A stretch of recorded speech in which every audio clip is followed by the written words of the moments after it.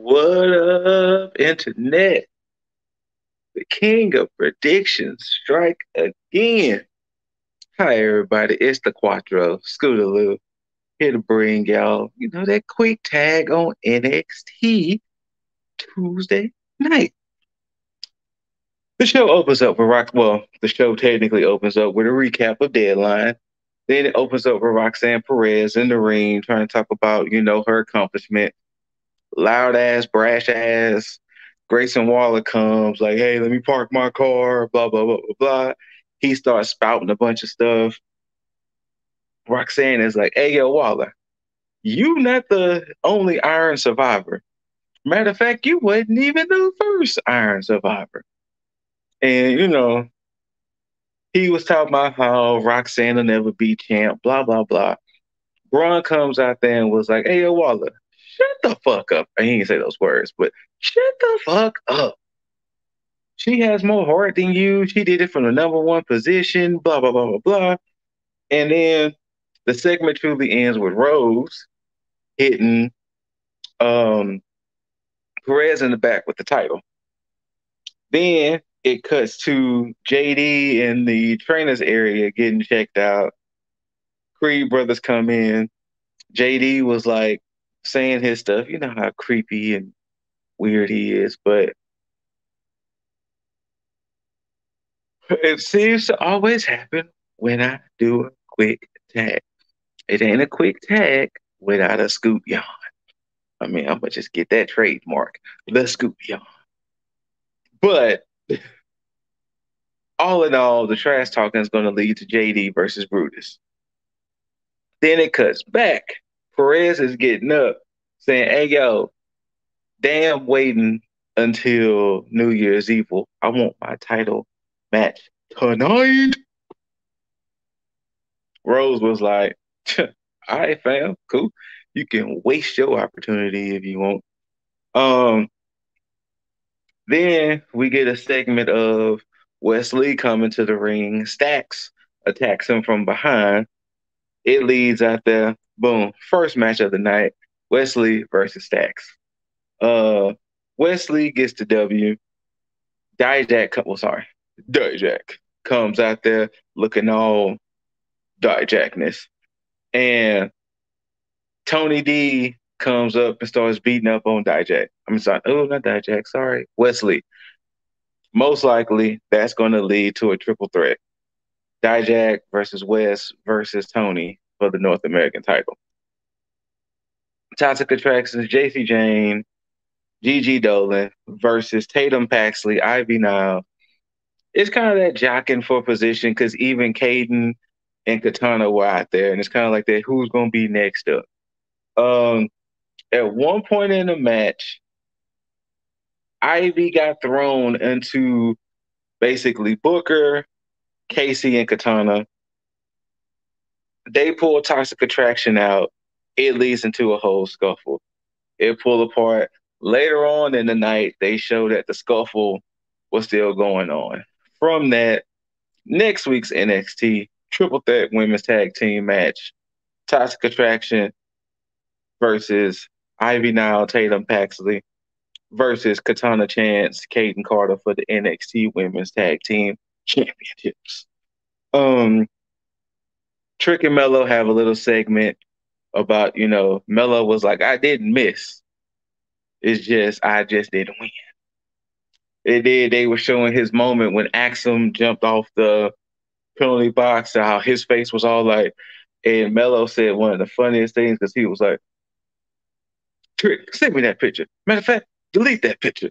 And as Mello was walking off, Trick was like, I can't delete it. It's on Twitter. The way Trick talked. But from that, later on, Axum has a little interview. And next week, Axum versus Carmella. Von Wagner, Odyssey Jones. Um, it's a big beefy boy brawl, big meaty man bumping me. At one point, Robert Stone tries to take the sweater of Enofe, because Odyssey rolls with Enofe and Blade. He tries to take the sweater, and No Fate chases him in the ring, which causes a distraction. Blade hits Wagner with a drop kick. Odyssey hits Wagner with a flying crossbody. 1, 2, 3.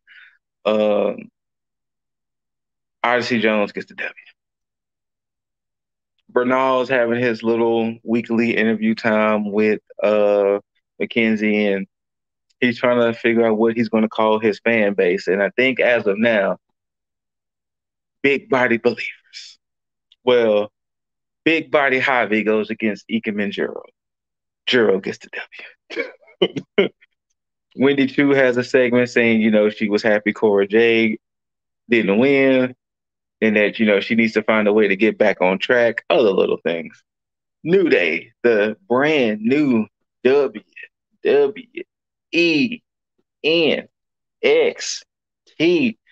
Tag Team Champions come out there, and Big Book was salty.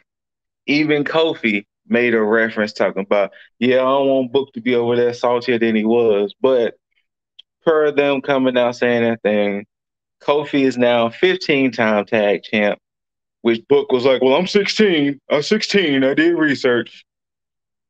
Um, Kofi is now a Triple Crown champion as singles and tag. And this is Xavier's first NXT championship, because he didn't spend a lot of time in NXT, so he never got a chance to win a championship. Pretty Deadly comes out saying blah, blah, blah, a bunch of stuff, talking about how they want to rematch everything. And New Day was like, we know y'all Brits. All you got to do is say the national anthem. Brooks and Jensen. Is it Brooks and Jensen? Briggs and Jensen, because Brooks Jensen is the Briggs and Jensen come out and was like, hey, we heard that. We'll do it. They said the national anthem. New Day was like, well, hey, we'll get you the match. So next week, New Day defends the title against Briggs and Jensen.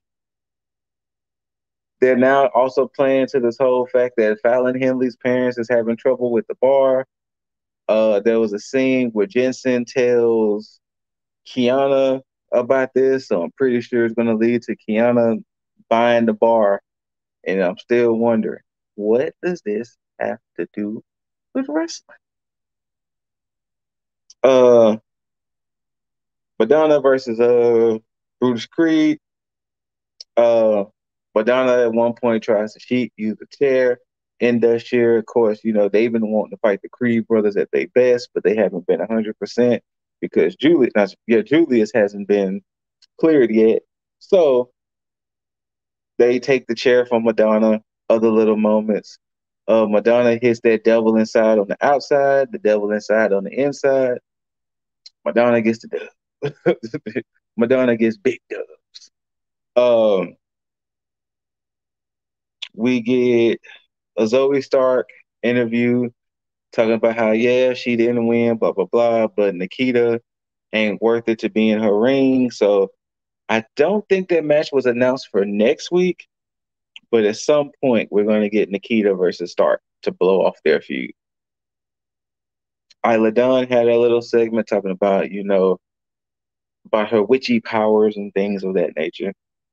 Next up, we get Amari Miller versus the debuting Lyra Valkyria.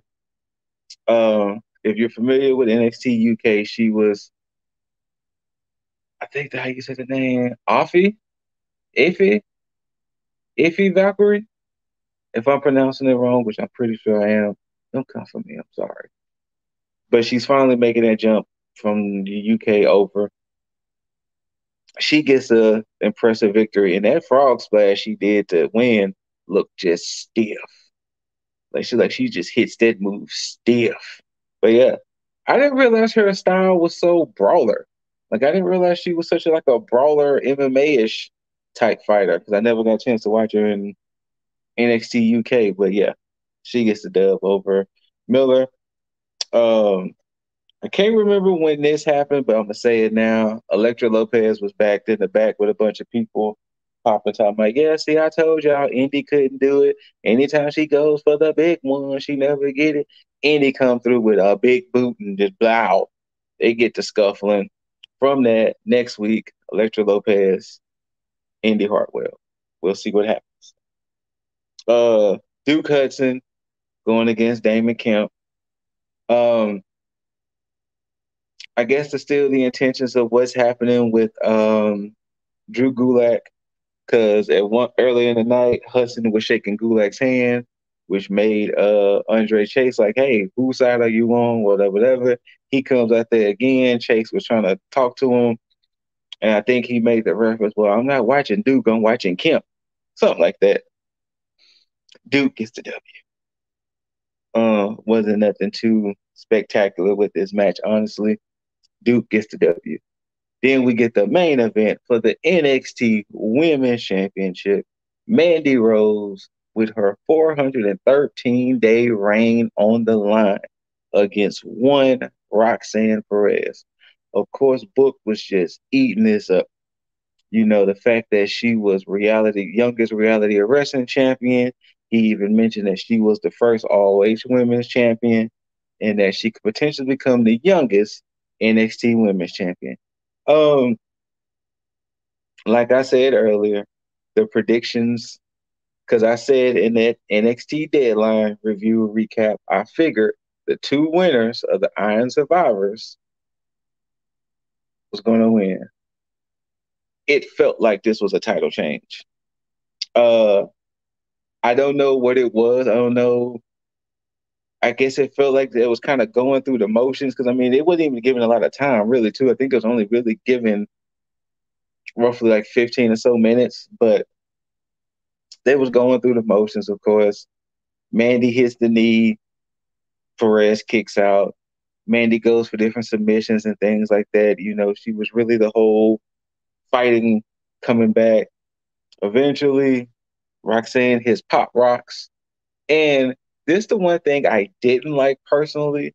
To say Mandy has been so dominant, she only hit one pop rocks. Now I'm not saying this pop rocks is such a protected finisher, but knowing the fact that Mandy has such a dominant reign, they should have tried to make it more grand. Like maybe, excuse me, that maybe Perez should have did an avalanche pop rocks, or maybe Mandy probably didn't feel comfortable taking an avalanche pop rocks. But I feel like it should have been more of a grand finish than just one. Like maybe she should have did one, picked her up again, did another one, but one pop rocks, 1, 2, 3, brand new NXT Women's Champion Roxanne Perez.